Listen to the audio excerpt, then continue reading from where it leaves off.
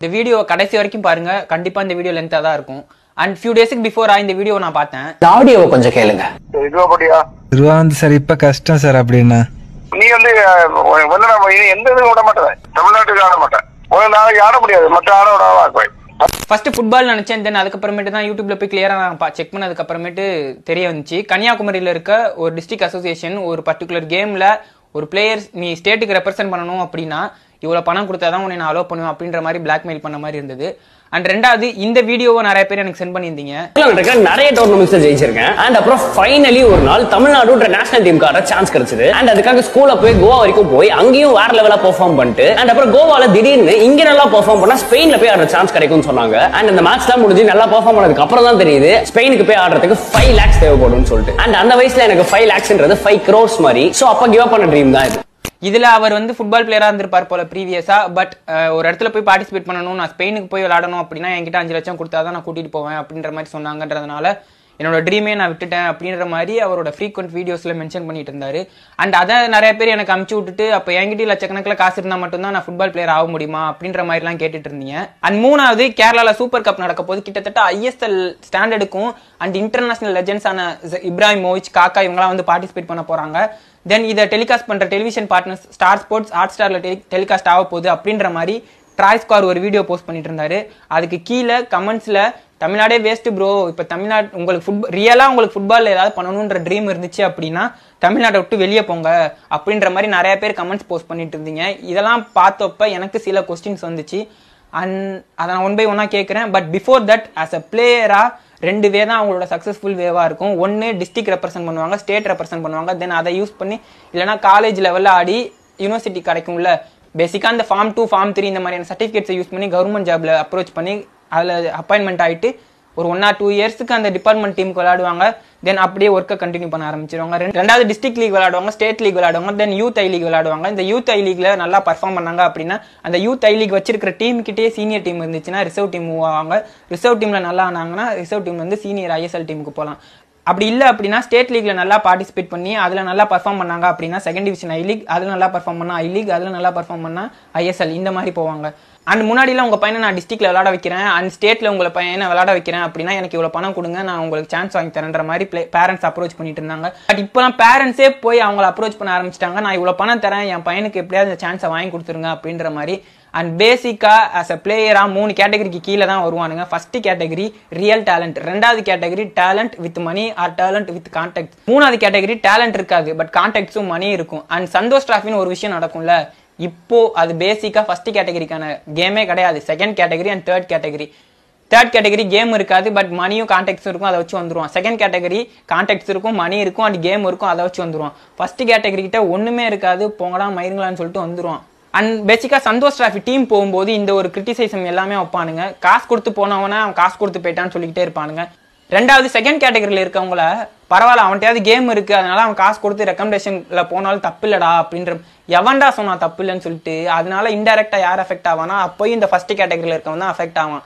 அது எப்படின்றத எக்ஸ்பிளைன் பண்றேன். இப்போ 20 பிளேயர் ஸ்குவாடு 18 பிளேயர் எடுத்துட்டாங்க. அந்த ஃபர்ஸ்ட் கேட்டகரியில் இருக்கவன் ஃபர்ஸ்ட் இயர் ட்ரை பண்றான் கிடைக்கல, ரெண்டாவது இயர் ட்ரை பண்றான் கிடைக்கல, மூணாவது இயர் ட்ரை பண்றான் கிடைக்கல, 4வது இயர்ல இந்த வருஷமாவது எப்படியாவது நம்ம வாங்கிடணும்னு கஷ்டப்பட்டு ட்ரை பண்றான். அந்த 18 பேர் ஆல்ரெடி எடுத்துட்டாங்க, 2 பேர் பேலன்ஸ் நம்ம டீம்ல போட்டு ஆகணும். அது அந்த 2 பேருக்கு காசு வச்சிருக்கவன் அப்ரோச் பண்றான், கேம் இல்லாதவன். இன்னொருத்தன் கேமும் இருக்கு கான்டாக்ட்ஸும் இருக்கு காசு இருக்கு, அவன் அப்ரோச் பண்றான். இவனை சரி இவங்க இப்படி கண்டினியூவா ப்ரெஷர் பண்றாங்களே யாரடா கழிச்சு விடலாம் அப்படின்னு அவங்க செக் பண்ணும்போது திரும்பி பார்த்தா அங்க யார் இருப்பா, இந்த வடிவேல் காமெடியில ஒன்று ஒரு தேல்பத்ரி சிங் அப்படின்ட்டு அது மாதிரிதான் ரியல் டேலண்ட் வச்சுட்டு மணியும் இல்லாம கான்டாக்டும் இல்லாதவன் அங்க நின்றுட்டு இருப்பான். ஆட்டோமேட்டிக்கா அவனை கழிச்சு விட்டு டாட்டா பை பாய்டா தம்பின்னு சொல்லிட்டு இவனுங்க கிளம்பிடுவானுங்க மேட்சுக்கு. ஸோ தட் உங்க ஊர்லயோ உங்க சரௌண்டிங்லயோ இந்த மாதிரி விஷயம் நடக்குது அப்படின்னா ஒரு பேரண்ட்ஸ் போய் அப்ரோச் பண்ணாலும் சரி, இல்ல பேரண்ட்ஸ் யாராவது அப்ரோச் பண்ணாலும் தெரிய வந்துச்சுன்னா வேலிடான டேட்டாவோட ஃபுட்பால் தமிழ்ல இல்லைன்னா இந்த ட்ராய் ஸ்குவாட்ல இவங்க கிட்ட எல்லாம் அனுப்பி பேச சொல்லுங்க, எக்ஸ்போஸ் பண்ண சொல்லுங்க. சரி நம்ம இப்படி கேட்கறது அவங்களுக்கு தெரிஞ்சிருச்சுன்னா வீடியோ இந்த மாதிரி போட்டோஸ்லாம் லீக் பண்ணி இப்படி அசிங்கப்படுத்துறானுங்க, ஊர் ஃபுல்லா ஸ்ப்ரெட் ஆயிடுதுன்னு ஒரு பயத்திலேயாவது பண்ணாம இருக்கலாம். எதுக்காக ஃபுட்பால் தமிழ் இல்லைன்னா ட்ராய் ஸ்குவாடு நான் சொல்றேன் அப்படின்னா பேசிக்கா இவர் ஒரு 30K ஃபாலோவர்ஸ், அவர் ஒரு 40K ஃபாலோவர்ஸ் வச்சிருக்காரு. டோட்டலா 70K ஃபாலோவர்ஸ், மியூச்சுவல் ஃபாலோவர்ஸ் ஒரு 20K நம்ம ரெடியூஸ் பண்ணிட்டாலும் பேலன்ஸ் 50K 50,000 தமிழ் பேசுற ஃபுட்பால் பிளேயர்ஸ் மட்டும் இருக்காங்க. ஸோ ஏதாவது ஒரு விஷயம் நடக்கலாம், ஊர் ஃபுல்லா ஸ்ப்ரெட் ஆகலாம். கோச்சஸ் நினச்சாலே இந்த சந்தோஷ் டிராஃபியில் நடக்க விஷயத்த ஈஸியாக உடச்சி விட்டு போயிடலாம். எப்படின்னா இப்போ 10 கோச்சஸ் இருக்காங்க அப்படின்னா ஒரு கோச் அப்பாயின்மெண்ட் பண்ணுறாங்க, இந்த வருஷம் நீங்கள் தான் கோச் சந்தோஷ் டிராஃபி டீமை கூட்டிகிட்டு போக போகிறீங்கன்னு சொல்லிட்டு ஸ்ட்ரிக்டாக சொல்கிற ரெக்கமெண்டேஷன் இருந்தால் நான் எதுவுமே இது பண்ண மாட்டேன்னு சொல்லிட்டு ஆட்டோமேட்டிக்காக என்ன பண்ணுவாங்க, அந்த கோச்சை ரிமூவ் பண்ணிட்டு அடுத்த கோச்சை அந்த இடத்துல பிளேஸ் பண்ணுவாங்க. வர கோச்சும் அதே பண்ணுறாங்க, அதே தான் நடக்கும். அடுத்த கோச்சும் அதே தான் பண்ணுறாங்க. இருக்கிற தமிழ்நாட்டில் இருக்க எல்லா ஹை ப்ரொஃபைல் கோச்சஸுமே இந்த இனிஷியேட்டிவ் எடுத்தாலே என்ன ஆகும், ஒன்றா இருந்து டீம் கூட்டிகிட்டு போகிறதுக்கு கோச்சஸே இருக்க மாட்டாங்க. ஆட்டோமேட்டிக்காக ஏதாச்சும் ஒரு விஷயம் நம்ம கேட்குற டிமாண்டுக்கு அவங்க ஆட்டோமேட்டிக்காக ஒத்துழைக்கலாம். ரெண்டாவது, சிம்பிளாக இவனுங்க ஒரு கேட்டகரி ஸ்பெயினில் கூட்டி போய் விளையாட வைக்கிறேன் 5 லட்சம் கொடுங்க அப்படிம்பானுங்க. பேசிக்காக சொன்னால் இவங்க டூப்ளிகேட் தான். நான் ஏன் இவங்களை டூப்ளிகேட்னு சொல்கிறேன் அப்படின்னா, ஸ்பெயினில் இருக்க ஏதாவது ஒரு 5th டிவிஷன் 6th டிவிஷனில் இருக்க டி டீமோ இ டீமோ அவங்ககிட்ட ஒரு டைப் பண்ணிக்கிட்டு நம்ம இப்படி கேம்ப் நடத்தலான்ற மாதிரி ஒரு பிளான் பண்ணுவாங்க. அண்ட் ஆல்சோ நம்ம ஊரில் தான் ஒரு இது இருக்கே, வெள்ளையா இருக்கு அவன் போய் சொல்ல மாட்டான் அப்படின்ற மாதிரி, வெள்ளையா இருந்து அவன் வெள்ளைக்காரனாக தான் அவன் கண்டிப்பாக பெரிய ஆள் தான்டா அப்படின்ற ஒரு ஐதீகம் இருக்கே. அண்ட் பேசிக்காக சொல்லணும்னா இது ஒரு பிஸ்னஸ் தான். நான் சிம்பிளாக எக்ஸ்பிளைன் பண்ணுறேன். இப்போ அவன் ஒருத்தன்ட்டா அவன் 5 லட்சம் வாங்குவான். அதே மாதிரி 10 பேர்கிட்ட பிளான் பண்ணுறேன்னா 10 × 5 50 lakhs ஆச்சு. 10 லட்சம் 50 லட்சம் 10 பேர் 10 நாள் கேம்ப்புன்றான். அண்ட் பேசிக்காக அவன் ஒருத்தனுக்கு சென்னை டு நீ ஸ்பெயின் நீ கூகுளில் சர்ச் பண்ணாலே மேக் மை ட்ரிப்பில் ஃப்ளைட் டிக்கெட்டு 92,000 to 94,000 தான் அப் அண்ட் டவுன். அதுவும் இன்ஸ்டண்ட்டாக நீ இப்போ புக் பண்ணி 10 days கழிச்சு ரிட்டர்ன் வர மாதிரி இருந்தா. இந்த பிளான் அவன் ப்ரீவியஸாகவே பிளான் பண்ணி அதுக்கேற்ற மாதிரி எக்ஸிக்யூட் பண்ணியிருந்தா இந்த ஃப்ளைட் டிக்கெட் சார்ஜ் கொஞ்சம் கம்மியாகலாம். 5 லட்சத்தில் 1 லட்சம், 1 லட்சமே வச்சுக்க, 5 லட்சத்தில் 1 லட்சம் போயிடுச்சு, மீதி 4 லட்சம். நீ அங்கே போய் அகாமடேஷன் ஃபுட்டு உன்னோட ட்ராவலு இது எல்லாத்துக்குமே ஒரு $1,700 ஒரு $2,000 ஆகுது அப்படின்னா இந்தியன் ருப்பீஸில் அப்ராக்சிமேட்லி ஒரு 2 லட்சம் ஆகும். 3 லட்சம் முடிஞ்சு பேலன்ஸ் 2 லட்சம் இருக்குமா? இல்லை அந்த டூப்ளிகேட் இருக்கான் பார், அவனுக்கு ஒரு 1 லட்சம், உன்னை கூட்டு போகிறான் பார், அவனுக்கு ஒரு 1 லட்சம் எடுத்துக்கிட்டாலுமே பர் ஹெட்டுக்கு 1 லட்சம்னா 10 × 1 10 lakhs. அதுவும் 10 daysல ஃபாரின் ட்ரிப்பு ஒரு எக்ஸ்பென்சிவான ஒரு லைஃப் ஸ்டைலை பார்த்த மாதிரியும் ஆச்சு. 10 நாளில் 10 லட்சத்தை ஜென்ரேட் பண்ண மாதிரியும் ஆச்சு. எந்த பிஸ்னஸில் 10 நாளில் 10 லட்சம் ரெவன்யூ ஜென்ரேட் பண்ண முடியும்? அண்ட் இதே இந்த ரெசிடென்ஷியல் காஸ்ட்டை அவனுங்க கம்மி பண்ணானுங்கன்னு வச்சுக்கோ. ஃபார் எக்ஸாம்பிளுக்கு அங்கே அகாடமி வச்சிருக்கவன்ட்டே தங்குறதுக்கும் சாப்பாடு போடுறதுக்கான முடிஞ்சிச்சு அப்படின்னா இந்த 2 லட்சத்தை 1 லட்சமாக ஆக்கலாம். அந்த 1 லட்சத்தில் 50-50 எடுத்தாலுமே 50,000 பர் ஹெட்டுக்கு 1.5 lakhsனா 10 × 1.5 lakhs 15 lakhs ஆகும் 10 நாளில். வேற லெவல் பிஸ்னஸில்.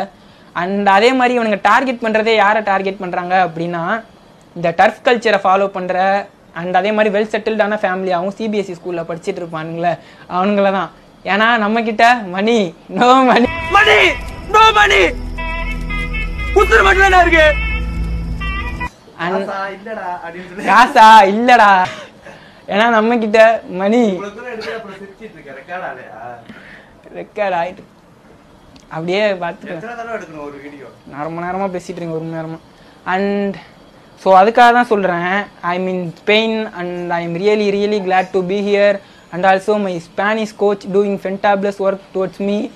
அண்டு அது என்ன here whether is different, coaching is different, every thing seems like different அப்படின்லாம் சொன்னாங்க. டேய் எல்லாமே டிஃப்ரெண்ட்டாக தான்டா இருக்கும். இங்கேருந்து அங்கே கூட்டி போனால் உனக்கு இன்ஃப்ராஸ்ட்ரக்சரும் டிஃப்ரெண்ட்டு தான், அட்மாஸ்பியரும் டிஃப்ரெண்ட்டு தான், அவன் பேசிக்காக எடுத்துக்கிற ஃபுட்டை உங்ககிட்ட கொடுத்தாலே டிஃப்ரெண்ட்டாக தான் இருக்கும்.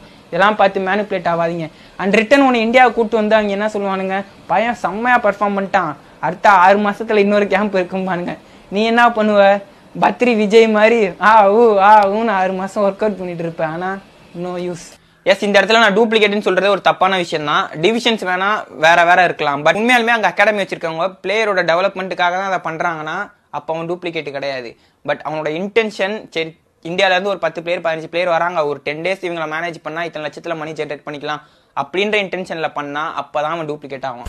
மேபி சில ரியல் வேல்யூஸ் ப்ரொவைட் பண்ற அகாடமிஸ் இருக்கலாம், பட் அது எனக்கு தெரியல தமிழ்நாட்டில் அப்படி ஒரு அகாடமி இருக்கான்ட்டு. அப்படி இருக்குன்னு இங்கே யாராவது இந்த பிளேயர் திங்க் பண்ணீங்கன்னா இந்த கொஸ்டினுக்கு அந்த அகாடமிட்ட ஆன்சர் இருக்கான்னு கேளுங்க. ஸ்பெயினுக்கு போகிறதுக்கு முன்னாடி அந்த பிளேயரோட பர்ஃபார்மன்ஸ் என்ன, ஸ்பெயினில் அவனோட பர்ஃபார்மன்ஸ் என்ன, ஸ்பெயின் போயிட்டு வந்ததுக்கு அப்புறமேட்டு அவனோட பர்ஃபார்மன்ஸ் என்ன, இண்டிவிஜுவலாகவும் சரி, லோக்கல் தமிழ்நாடு ஃபுட்பால்லையும் சரி, இந்தியன் ஃபுட்பால்லையும் சரி. இப்போ ஃபார் எக்ஸாம்பிள் இப்போ அண்டர் 15 அந்த பிளேயர் அப்படின்னா உங்ககிட்ட ஒரு 5 கேம்ப் அட்டன் பண்ணியிருக்கான், 5 × 5 25 lakhs பே பண்ணியிருக்கான்.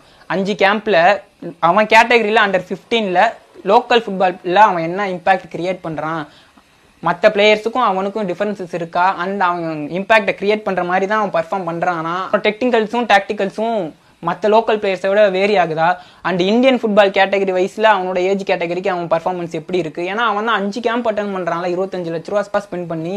நான் ஃபார் எக்ஸாம்பிளுக்கு தான் 10 daysன்றேன், 1 month கேம்ப்பாக இருக்கலாம், 2 month கேம்ப்பாக இருக்கலாம்.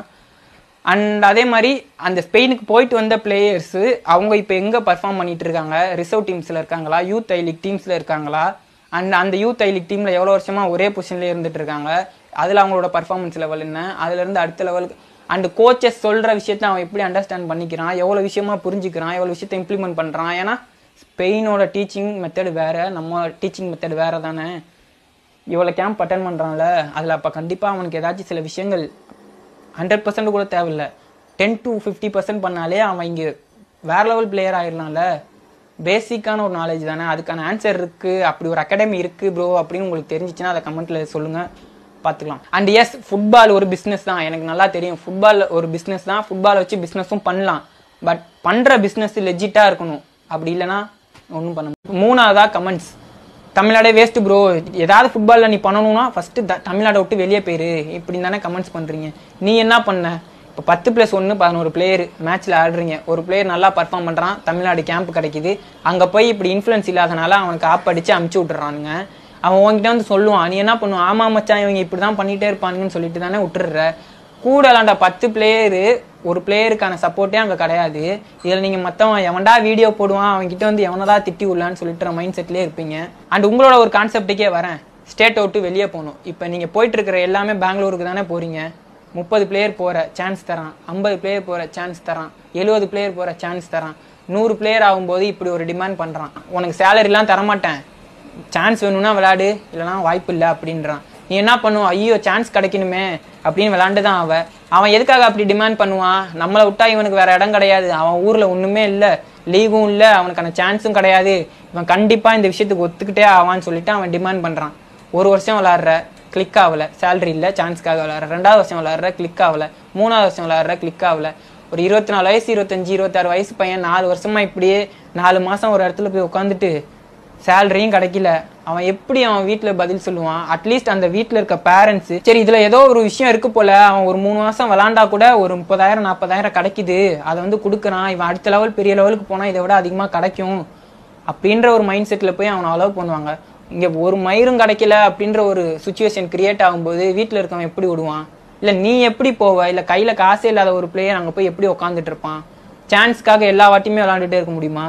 அண்ட் அதே மாதிரி ஊரில் ஒரு விஷயம் ஃபாலோ பண்ணிட்டு இருக்கீங்க நிறையா ஊரில். இப்போ 5 டீம் இருக்குது ஊரில் அப்படின்னா அந்த 5 டீமுக்குள்ளேயுமே சண்டையாக இருக்கும். நீ இந்த டீமில் விளாண்டா அந்த டீமில் போகக்கூடாது, அந்த டீமில் விளாண்டா இந்த டீமில் போகக்கூடாது, நீ இந்த டீமுக்கு போகணுன்னா இவரை கேட்டு தான் போய் விளாடணும், அந்த டீமுக்கு போகணுன்னா நீ அவன் சொன்னாதான் வந்து விளாடணும். ஒரு பிளேயரு எங்கேயோ போய் விளாட்றான், அவன் விளாண்டா போதும், டெவலப் பண்ணால் போதும், பர்ஃபார்ம் பண்ணால் போதும். இதில் ஒரு பாலிடிக்ஸு, இதில் இந்த 5 டீம் தான் அப்படின்னா இந்த 5 டீமுக்கும் அசோசியேஷனில் அப்படியே கொஞ்சம் சில பாலிடிக்ஸ் நடக்கும். எப்படி இருக்குது அப்படின்னா, பவர் ஒரு இடத்துல இருக்குது, அந்த பவருக்கு ஆள் இல்லை, எவன்டா அந்த கேப்பை போய் ஃபில் பண்ணலான்னு தான் நினைக்கிறான், இல்லை தவிர கூட இருக்கவனே டெவலப் பண்ணணும்னு நினைக்கல, உண்மையாலுமே ஒரு விஷயத்த பண்ணணும்னு நினைக்க மாட்டானுங்க அதிகபட்சம். அதே மாதிரி என் ஊரில் என் கூட விளாட்ற ஒரு பிளேயருக்கு இது நடந்துச்சு.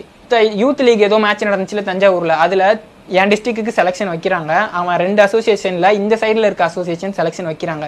ஆனால் அவன் காலேஜ் படிக்கிறது இந்த சைடில் இருக்க அசோசியேஷனோட ஒரு இன்சார்ஜ் கீழே. அவனுங்க செலெக்ஷன் வைக்கிறானுங்க, அதெல்லாம் போய் அட்டன் பண்ணக்கூடாது, இங்கே இருக்கிற காலேஜ் பிளேயரை யாரையுமே போய் அட்டன் பண்ண விடல. அந்த பையன் செலக்ட் ஆகி கேம்பில் இருந்தான், 18 வயசு பையன் செலக்ட் ஆகி கேம்பில் இருந்தான். ஆனால் சார் இப்படி சொல்லிட்டாருன்னு சொல்லிட்டு கேம்புக்கு போகல. அவன் போய் பார்ட்டிசிபேட் பண்ணி பர்ஃபார்ம் பண்ணி ஒரு தமிழ்நாடு கிடச்சிருந்தா கூட ஏதோ ஒரு வகையில் ஒரு ஆறுதலாக இருந்திருக்கணும். யூஸே இல்லை, ஏஜ் போயிடுச்சு, அவ்வளோதான், திரும்பவும் வருமா? அண்ட் அதுவும் இல்லாமல் அவன் வீட்டில் கஷ்டப்படுற ஒரு பையன், அவனுக்கு அப்பா கூட கிடையாது. அந்த இடத்துல என்னால் எதுவுமே சொல்ல முடியல. நீ வீடியோவில் இவ்வளோ பேசுறியாடா, ஏன் நீ அங்கே போய் பேசலன்னு நீங்கள் கேட்டிங்கன்னா நான் எப்படா போய் பேச முடியும்? நான் ஒருத்தன் மட்டும் போய் ஆவும் கத்திட்டு இருந்தேன், நான் போடா சொல்லி ஒரே மிதிச்சு அமுச்சு விட்ருவானுங்க. ஸோ அதுக்காக தான் சொல்கிறேன், என் வீடியோ பார்த்துட்டு போய் நான் கொஸ்டின் ரைஸ் பண்ண போகிறேன்னா தனியாக போனின்னு வச்சுக்க, தலையிலே அடித்து உட்கார விட்டுருவானுங்க. எதுக்கு இந்த வீடியோலாம் எனக்கு சென்ட் பண்ண சொல்லி பேச சொல்கிறீங்க? இல்லை அதே மாதிரி நான் ப்ரீவியஸ் லைனில் சொன்ன மாதிரி ஃபுட்பால் தமிழ் எதுக்காக பேசணும், இல்லை இந்த ட்ராய் ஸ்குவாட் எதுக்காக பேசணும்? உனக்கு தேவைன்னா நீயே பேச மாட்டேற. அண்ட் அதே மாதிரி ஸ்டார் ஸ்போர்ட்ஸில் கமெண்டேட்டர்ஸாக இருக்காங்க, இந்தியாவுக்கு ரெப்ரசன்ட் பண்ண பிளேயர்ஸ் இருக்காங்க, எவ்வளோ பிளேயர்ஸ் லோக்கலில் இருந்து ஐஎஸ்எல் ஆடிட்டு இருக்க தமிழ்நாடு பிளேயர்ஸ் இருக்காங்க, ஐ லீக்ல பர்ஃபார்ம் பண்ணிட்டு இருக்க பிளேயர்ஸ் இருக்காங்க. 10K followers, 20K followers, 40K followers, 50K followers. சோத்துக்கே வழி இல்லாத என்கிட்ட கேட்குறீங்களே, ஏன் அவங்ககிட்ட கேட்க மாட்டீங்களா? அண்ட் அதே மாதிரி ஒன் ஆஃப் அவர் ஓன்னு சொல்கிறீங்களே, ஒன் ஆஃப் அவர் ஓன் அப்படின்றதுக்கான மீனிங் என்ன தெரியுமா? நம்மள ஒருத்தன், இப்போ நம்மள இருந்து போன ஒருத்தன் நமக்கு பிரச்சனைனா கேட்கலன்னா அப்புறம் எப்படி அவங்க one of our own? And எதுக்காக இவங்களை நான் பேச சொல்றேன் அப்படின்னா, அவங்கலாம் ஆல்ரெடி ப்ரொஃபஷனல்ஸ் அப்படின்ற ஒரு டெம்ப்ளேட்ல இருக்காங்க. நான் பேசுறதை விட அவங்க பேசினாதான் அதோட இம்பாக்ட் அதிகமா இருக்கும். அண்ட் எப்படி இம்பாக்ட் ஆகுன்றதுக்காக நான் சொல்றேன். பேசிக்கா இப்பெல்லாம் மீடியாஸ்ல என்னத்தையாச்சும் எடுத்து போட்டா வியூஸ் வரும் அப்படின்றதுக்காக தான் நிறைய விஷயம் பண்றாங்க. ஃபார் எக்ஸாம்பிளுக்கு இதை நீங்க பார்த்திருப்பீங்க. கேரளால ஒரு பையன் இந்த பாஸ் பண்ணியிருப்பான், அதை எடுத்து ரொனால்டோவி மிஞ்சிய பாஸ் அப்படின்னு சொல்லி பிஹைண்ட் வுட்ஸ்ல போஸ்ட் பண்ணியிருந்தாங்க.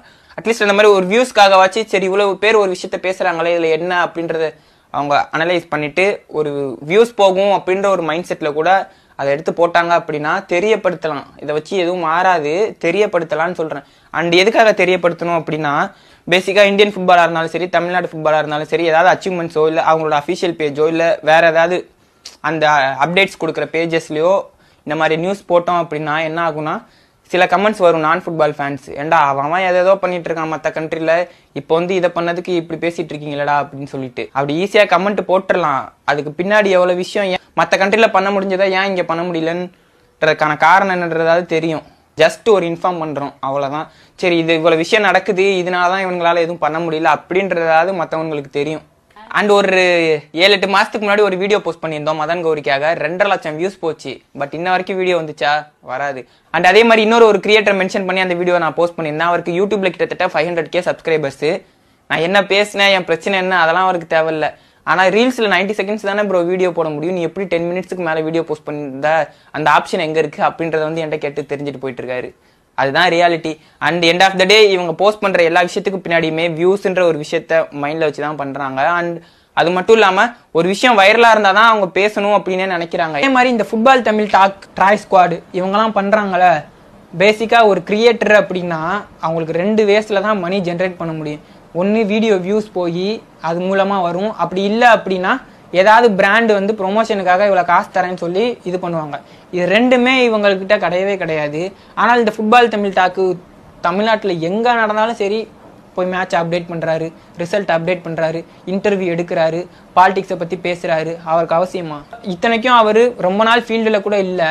பட் இந்த கேமோட இருக்க ஒரு அட்டாச்மெண்ட்டில் பசங்களுக்கு ஏதாவது பண்ணணும்னு சொல்லிட்டு சொந்த காசை போட்டு ஊராக ட்ராவல் பண்ணிட்டு இருக்காரு. நீங்கள் எல்லா வீடியோஸ்லையும் கமெண்ட்டில் வந்து போட்டுட்டு போயிடுவீங்க. ஆனால் ஊரில் ஒரு பிரச்சனைனா கேட்க மாட்டீங்க. அண்ட் அதே மாதிரி பேச வேண்டியவங்களும் பேச மாட்டாங்க. அப்புறம் எப்படி இது மாறும்? அண்ட் இப்போவும் நான் சொல்கிறேன், டிஸ்ட்ரிக்ட் அசோசியேஷனில் இருக்கவங்க மாறி சேஞ்ச் ஆவாங்கன்னு நான் சொல்லலை. ஃபுட்பாலுங்கிறது ஒரு கம்யூனிட்டி, அது வெறும் கேம் மட்டும் கிடையாது. அதில் ஃபுட்பால் விளையாடுறவன் இருப்பான், ஃபுட்பால் லவ்வர் இருப்பான், ஆடியன்ஸ் இருப்பான், ஃபுட்பால் நியூஸை மட்டுமே கேதர் பண்ணி தெரிஞ்சுக்கிறதுக்கு சில பேர் இருப்பாங்க. ஸோ தட் இதில் கம்யூனிட்டியில் ஒரு பிரச்சனை அப்படின்னா அதில் எல்லாமே சேர்ந்து இருந்து ஒரு இனிஷியேட்டிவ் எடுத்து ஒன்றா போனால் மட்டும்தான் அந்த கம்யூனிட்டி க்ரோ ஆகும். அப்படி இல்லைனா இங்கே எதுவுமே க்ரோவும் ஆகாது, மாறவும் மாறாது, டெவலப்பும் ஆகாது, பர்சனலாகவும் சரி கம்யூனிட்டியாகவும் சரி. இந்த வீடியோவில் மென்ஷன் பண்ணியிருக்க நிறைய பிளேயர் மேபி இதை பார்த்துட்டு இருந்தீங்க அப்படின்னா, என்ன இவன் இப்படி பேசுகிறான் அப்படின்ற ஒரு மைண்ட் செட்டில் நீங்கள் இருந்தீங்கன்னா கண்டிப்பாக இந்த வீடியோ உங்களை அஃபண்ட் ஆக்கும். அப்படி இல்லைனா நான் பேசின விஷயமே உங்களுக்கு புரிஞ்சிருக்காது. சரி இவன் பேசுறதுக்கு பின்னாடி ஏதோ ஒரு விஷயம் இருக்குது அப்படின்ற ஒரு ஓப்பன் மைண்டடாக நீங்கள் திங்க் பண்ணி அனலைஸ் பண்ணால் மட்டும்தான் நான் என்ன பேசிகிட்டு இருக்கேன் அப்படின்றதே உங்களுக்கு தெரியும். வழக்கமாக பண்ணுவீங்களே, எந்த வீடியோ பார்த்தாலும் உணர்ச்சி பொங்கி கமெண்ட்ஸில் ஒரு நெருப்பு விட்டுட்டு வீடியோ ஷேர் பண்ணிவிட்டு சும்மா இருக்கிறது. அதே மாதிரி ஷேர் பண்ணி விடுங்க, எனக்கு ஒரு வியூஸ் அது ஃபாலோவர்ஸ் ஆச்சு வரட்டும்.